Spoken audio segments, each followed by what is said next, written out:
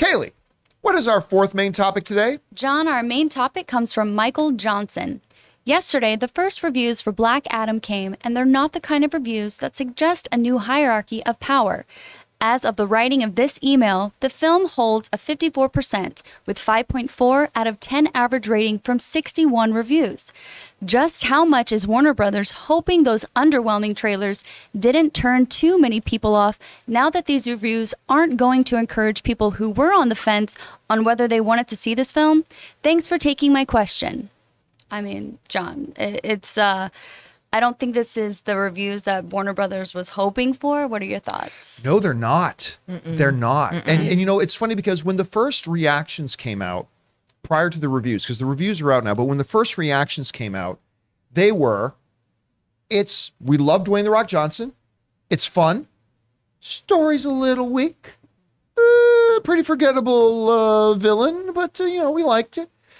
And so we're like, okay, I mean, that's really all I needed to hear. And now that the full reviews are out, that's the sentiment that we're getting. And it's kind of hovering around where you might have thought hearing those initial reactions.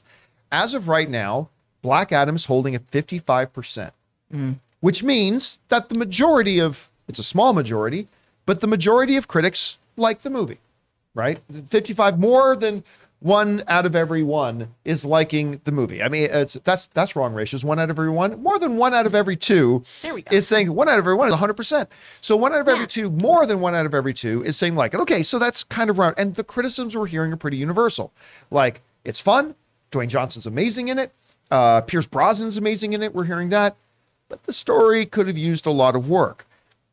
Was Warner Brothers hoping for better than this?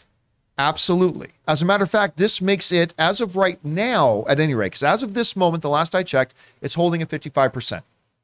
That makes it the 4th worst critically rated DCE movie right now. Let's jump over to the Campea classroom here for a second when we've got this. All right. So as we look at the chart of what's going on here with Black Adam and the DCU and how these ratings have all kind of compared up against each other, this is what we got.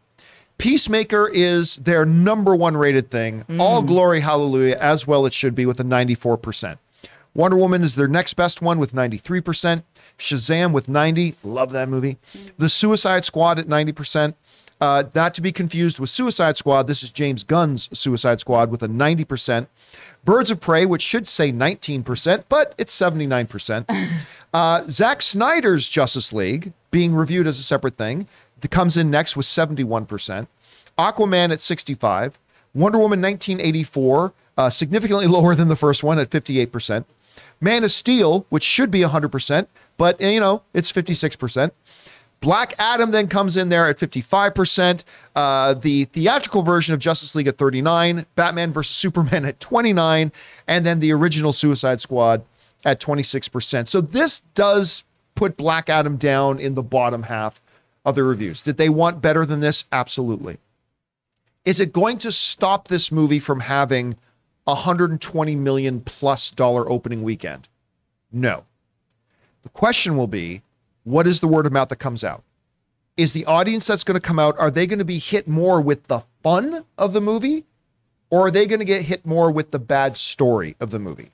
What is going to make the bigger impression on the audience when they go? Because you never know. Until the audience goes, you just don't know. I don't know whether I'm going to be hit more with the rockisms and the fun of it, or am I going to be hit more with the poor story of it? I mean, I just don't know. And by the way, I'm saying poor story like that's a fact. I haven't seen the movie yet. I'm seeing it tomorrow. So there's that. But no matter which way you cut it, it's not the reviews they were hoping to see. Anyway, Aaron, you're seeing the reviews coming out about it. Is this right where you thought it was? Is it higher? Is it lower? And what kind of impact do you think it can have? You know, it's actually lower than what I anticipated. You know, there was so much buildup to this movie. You know, we've been hearing about it for a long time. And there was also a lot of secrecy initially around it. And there was a lot of will he, won't he? And then it was announced. It was a big thing. And we saw him this year at CinemaCon. Yep. You know, really came out, made a big presence. They've been promoting this movie. And I find it strange that a movie that I guess I shouldn't. It's Hollywood. I was about to say, I find it strange that they're doing so much to promote a movie without having done all the homework on the front end to make it a really good movie that didn't have any holes. But then again, wait a minute, what world are we living in? It's Hollywood. Sometimes that happens. A lot of times that happens. But it is disappointing to hear. But I agree with you. The Rock is one of those actors that people love to come out and watch. They love to come out and see him, especially doing the things that he's doing in this movie. I think that a movie like the boat, it's at Disney World. Jungle Cruise. I think Jungle Cruise was a departure for him because it wasn't The Rock doing the things that The Rock does that we love seeing him do. And the role of Black Adam, I think it's more powerful. It's more of an action hero. We get to see more of his different, personalities come through, where he gets to be a little bit evil, but then also save the day. I think this is going to be a really fun movie that people enjoy seeing if they're fans of The Rock. I just don't know if it's going to do the thing that they want it to do, which is to bring in people outside of his fan base. But then again, he's got a pretty significant fan base. So I think that as far as numbers go, it could go either way. I'm not as confident as you are given these reviews, but at the same time, I do understand where you're coming from with that. All right, Chris, what do you think about these numbers that we see coming out? Ooh, this is not great. This is not great. But that being said, critics often haven't, quote unquote, gotten it right. We've seen films that have been far more rigorously reviewed with bombings, right? Like some really, really low numbers do really well at the box office. And a lot of times too, we'll call a spade a spade. Sometimes as fans, we just get so hyped when we're in the theater with our fellow comic book geeks and we're like, yeah, this is great. I love this communal experience. Take all my money. I'm going to see this movie 3 times. If it's fun, we come back, right? Sometimes we give a little forgiveness on story and things like that. That being said, to Aaron's point, the level of hype around this movie, the whole, the power balance is going to forever change in the DCU. This is shaking everything up. Mm-hmm. This is the thing. That is a very high expectation to have set. And I understand, Dwayne Johnson, he's a wrestler. He comes from wrestling. He's a fantastic actor, but you got to hype the crowd. You got to tell them how they need to feel, right? And I think we oversold a little bit here. I think we went a little too far on how this was going to be a shattering, life-changing film, at least within the confines of the DCEU. I'm hoping I go in and have fun. I'm still definitely going to see this. I'm so excited about seeing Dr. Fate. I mean, come on, Pierce Brosnan is Dr. Fate. That's I got that's going to be awesome. He looks so cool. But from the trailers that we've seen, I haven't been blown away by any of that. I've thought that this looks like, a typical superhero film.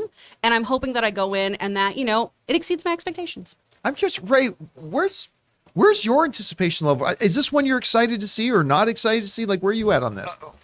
All I'm thinking about right now is the fans who won those Black Adam Funko Pops. There's no returns on those, please. Don't try to send them back. Hey, the signatures are worth the take the autographs. You know what? I didn't expect story. I mean, just give me some explosions. The only concern I have is the length of the movie. I thought you can only do that so much where even I'll fall asleep after a while. Yeah, it's not a 2.5 hour movie. I think it's right around the 2 hour mark, I think. So it's not tremendously long. Just give me that and I'm fine. I mean, the story comes last to me when it comes to movies. What comes first, the Ray? School of cinema. Duration? And so if I said, hey, there's this movie and it has a terrible storyline, but it's only 60 minutes long. Look, I'll forever say one of the best movies of the year was that Michael Bay.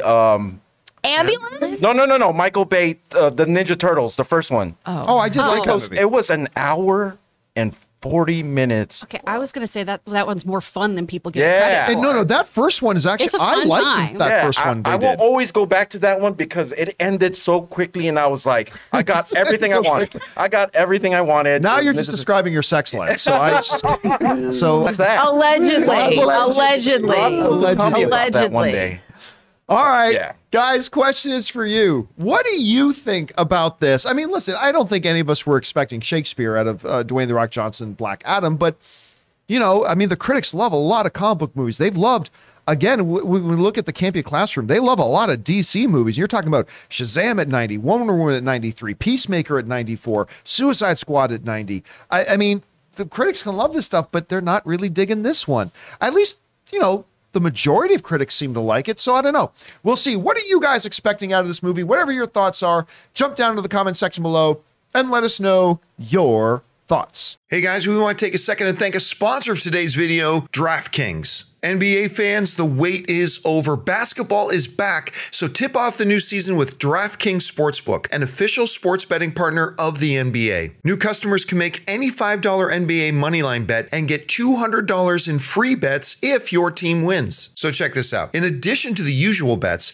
everyone can boost up their winnings up to 100% with DraftKings stepped-up same-game parlays. Just go to the DraftKings Sportsbook app, opt in, and place a stepped-up same-game parlay today. With payouts bigger than ever, DraftKings Sportsbook is where you need to go to bet on the NBA. So download the DraftKings Sportsbook app now. Use the promo code Campea, that's CAMPEA. Make any $5 bet this week and get $200 in free bets if your team wins. Only at DraftKings Sportsbook with promo code Campea. Minimum age and eligibility restrictions apply. See the show notes for details.